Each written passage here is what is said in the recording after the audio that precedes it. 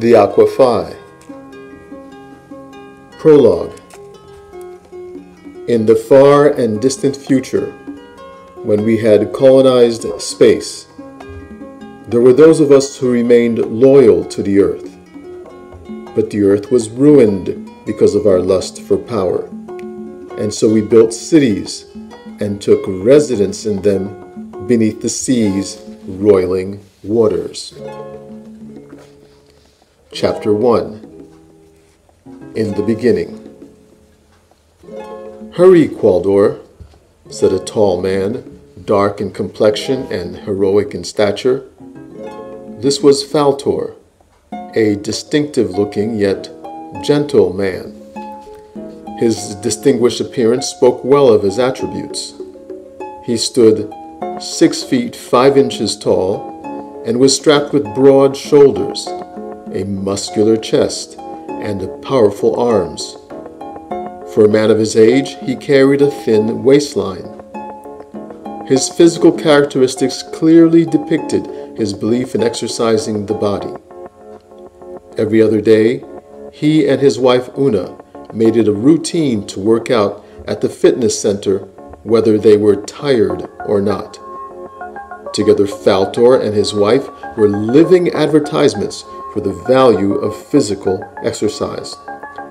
They displayed grace combined with athleticism in their every movement. Their physical perfection mimicked the pictures modeling agencies used to fill the pages of popular magazines.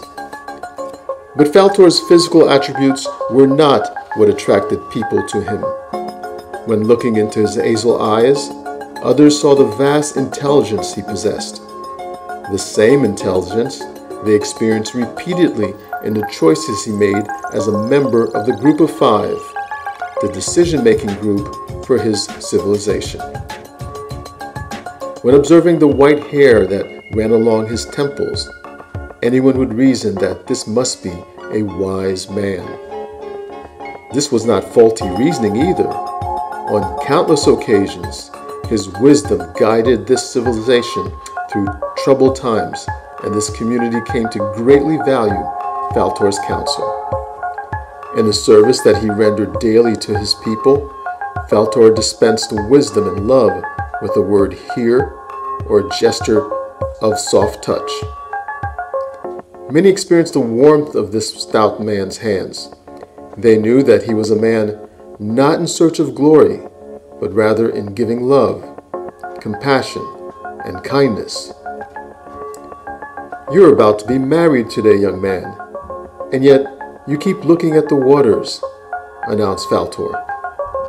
"The waters are green and peaceful today. Look at the sea creatures as they swim about. It is as if they knew of my wedding. The sphere, Father, shines in its brilliance. It is a day made for Sunny and me for our wedding. Let us summon each of the inhabitants to have them attend the ceremony at the globe," sang out Qualdor. Faltor's son was a solid and well-built young man, created much in his father's image. Genetics accounted for Qualdor's dark complexion and wavy flowing hair. It was also visible that he espoused his parents' belief in exercising the body and mind. They inculcated into him the belief that a body that is vibrant and alive should contain a mind that is equally alive and vibrant. Standing up, Qualdor could look into his father's eyes, despite being a forehead shorter. Although Faltor was 6 feet 5 inches tall, Una was only 5 feet 8 inches in height. Qualdor shorter than his father, but with the same broad shoulders, deep chest, and defined arm muscles.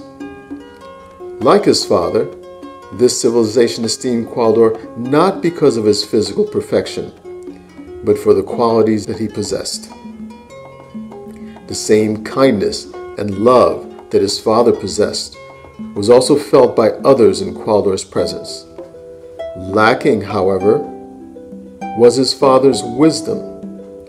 This was the one quality that only time and experience would cultivate. It could not come any other way. Yet the wisdom he lacked in youth was substituted with a constant curiosity and quest for adventure.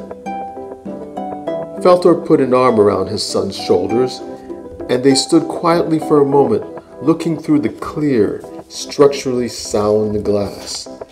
They stared at the marine life that swam all around them. For centuries, their civilization lived under the sea, yet every day it presented new sights to contemplate. Faltor looked at the man beside him and reminisced about the time when this man was a boy. He remembered Qualder running across his very same hallway, racing the fish on the other side. When Qualder ran in a westerly direction, the fish sped westerly along with him. When he turned and ran easterly, they would also turn and speed along eastward. This was odd in Faltor's mind, because although the powerful glass was clear and one could see all life from the inside of it, from the outside, it was impossible to see inside the vessel. Perhaps the marine life could sense his son's quest for adventure through the glass, and so were drawn to play with him. He stopped, pursuing the thought, and looked at his son as if to say, "You're getting married today, young man, and we have a lot of work to do." Qualder looked into his father's eyes and nodded in agreement to assure Faltor that he understood those silent words. The two men parted ways and headed towards their units in order to prepare themselves for the celebration soon to be held at the Globe. The Globe was a centralized life-sustaining sphere in this city comprised of intricate glass hallways built to withstand the tremendous pressure below the sea. The glass was strong against the high-speed underwater currents, turbulence, and waves. Even the occasional migrating mammal tested its several tons of weight on the glass to rest before continuing on its journey. Marine life circled around each glass hallway, and the beauty of the sea could be witnessed by those living inside of the glass, for their privacy and safety. The Globe itself contained a technology hub, several recreation centers, entertainment and reception halls, as well as an exercise center where Faltor and Una could be found every other day. It contained all things essential to satisfy the needs and wants of each citizen. Every type of occupation imaginable took place in the Globe. There were professions ranging from teachers and technicians to doctors and engineers. There was never any shortage of work or need to reduce a workforce. Everyone of working age performed their trade with exuberance. They were proud of their work because everyone did so to enhance the quality of their civilization as a whole. Every job was done with care and precision because the work they accomplished benefited everyone. There could never be a recession or an economic downturn since no one ever received a salary for their work. Money was not known to this civilization. Work was performed based on elevating oneself and one's society. Each inhabitant lived in a spacious oval compartment. A unit for a family equaled 6,000 square feet of living area, while a single unit equaled 4,000 square feet. Every unit contained enough space for a family regardless of their size and allowed for the most modern conveniences, while furniture and decor reflected individual taste. In particular, the Globe housed the Aqua Phi, a self-contained, life-sustaining vessel, able to support this entire civilization of 500 for an extended time should the Globe be destroyed. The Aqua Phi was a smaller version of the submerged city.